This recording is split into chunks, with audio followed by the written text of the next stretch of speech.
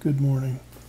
I'm Dr. Brickner, the instructor for Astronomy 2002 in Summer A 2019. We're just going to go through a few key concepts here for our semester and hopefully give you a little head start for the first week of classes. First of all, you may be wondering why you're here.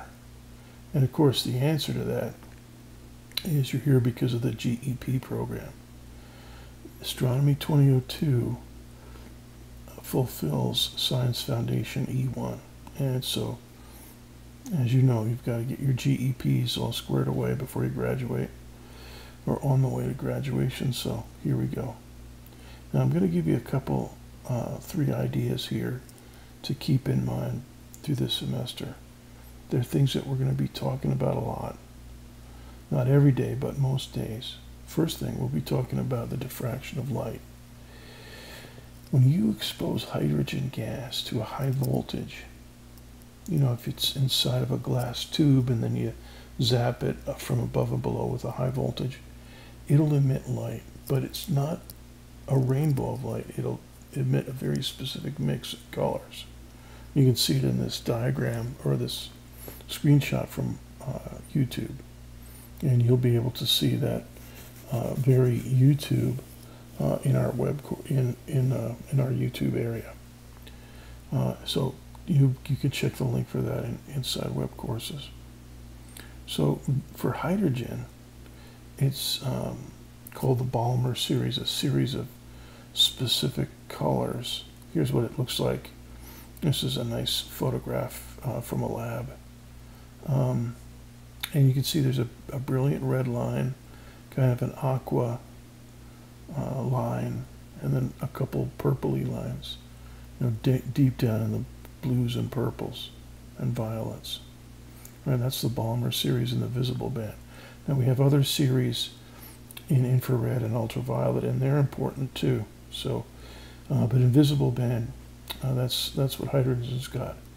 And the important thing is that it's not a continuous spectrum. Now here's a picture from another YouTube in our YouTube area, which shows the spectrum of an incandescent thermal source.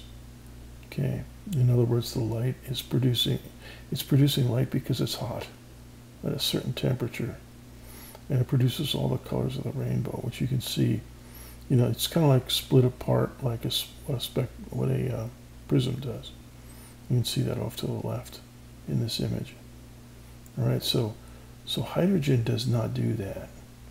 And in fact, the elements, all of them, don't do that. They have very specific colors, what we call a discrete spectrum.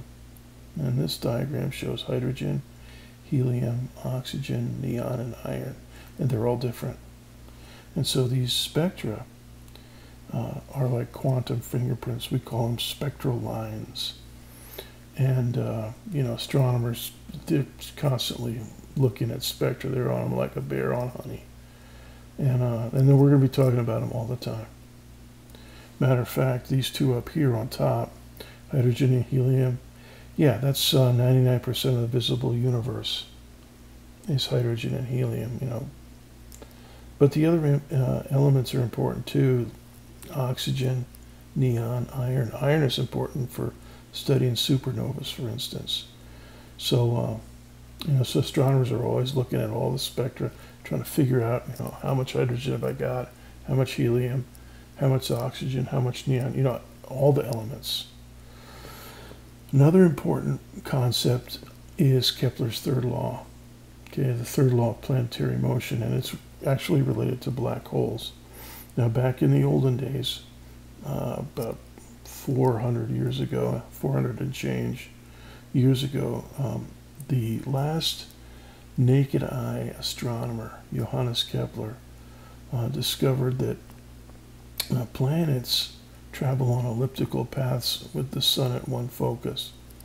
All right? In other words, they weren't on perfect circles. Mars is especially elliptical. Earth's pretty close to a perfect circle, but technically it's not. Now here's a picture of an ellipse. This is more of an ellipse of a comet.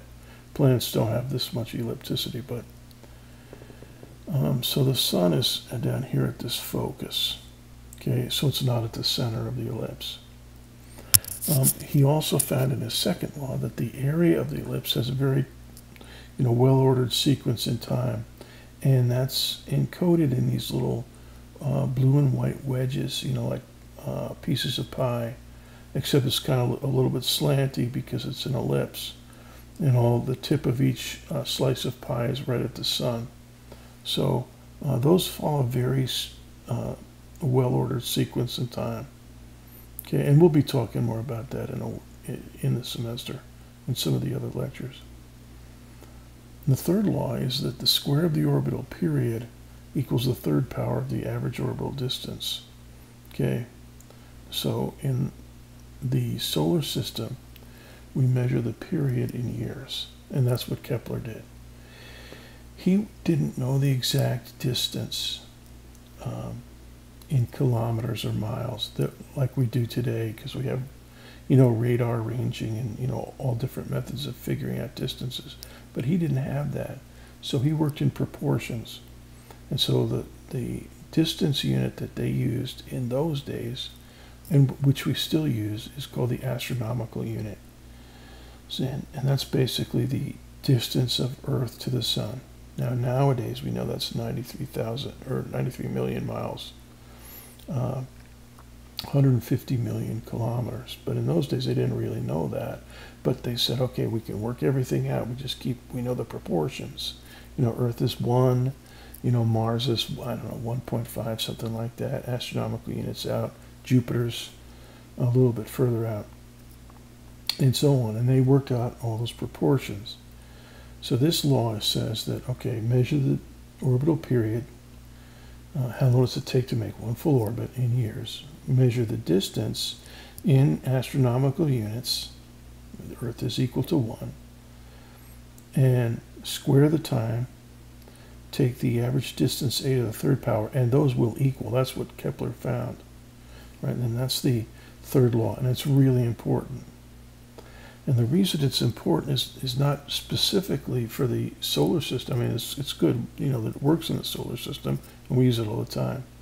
But what's really interesting is that Sir Isaac Newton found, just a little bit later than Kepler, that the third law works for any two orbiting objects, like binary stars orbiting each other. And if you know the Big Dipper is loaded with binary star systems. They look like one star to the naked eye, but there's actually 2 stars orbiting there. Anyways, binary stars, even a 1 star orbiting a black hole. Yeah, we can figure out the mass of those babies with Newton's version. So Newton's version is over here to the right, and it's got a factor of 4 pi squared and a factor of g in the denominator. And then the sum of the masses of the 2 stars, or to 2 objects in the denominator, m1 and m2. Right, and that's what we use, and that's how we figured out that there's certain things that we can't see them, but we can figure out from the orbits of what we can see, its partner star, orbiting something that we can't see. We can figure out it's a black hole. That's how we first figured out where black holes are. And so it's really important, and we're going to be talking about Kepler's third law all through the semester, because mass of a star is important. Third idea, rocks, space rocks, in other words, asteroids, and meteorites if they fall to Earth. And this NWA 2975, that's actually a piece of Mars. We get those things, they fall to Earth. We can analyze them like any other rock. NWA means Northwest Africa. It's out in the desert. They're easy to spot. Somewhere here in North America, a meteorite is hard to find if you don't see it fall. But out there in the desert, down in Antarctica, that's another place where they're easy to find. Yeah, we pick them up and then we analyze them. And after we analyze them, we figure, oh yeah, that's actually a piece of Mars, or it's a piece of the moon.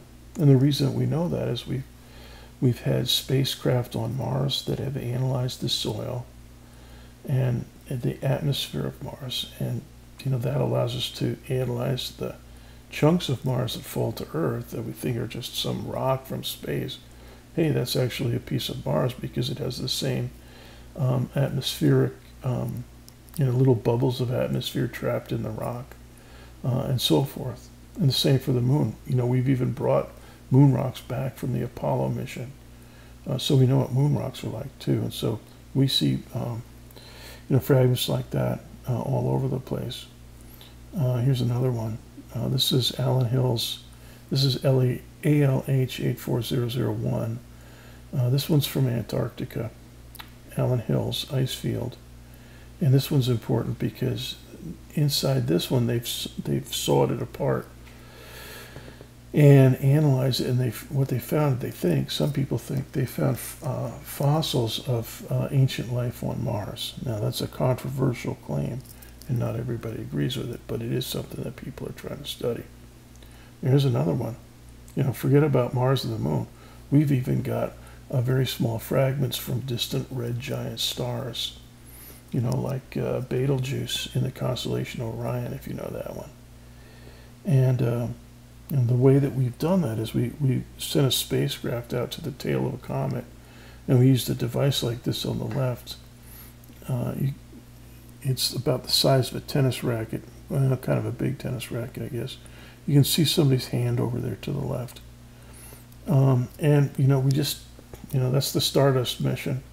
And we've had other missions going out to retrieve asteroids and comet fragments and bring them home. And, we've analyzed them. And, we see a lot of stuff that is interesting, and even stuff that can only be manufactured inside of a red giant star. So we know it's, a red giant star that went into supernova. Now, supernova is a topic that we're going to talk this semester, and believe it or not, it connects to asteroids and meteorites that we can see here in the solar system. So we're going to be talking about that a lot. So in other words, we have a lot of stuff to learn this semester, so let's get going.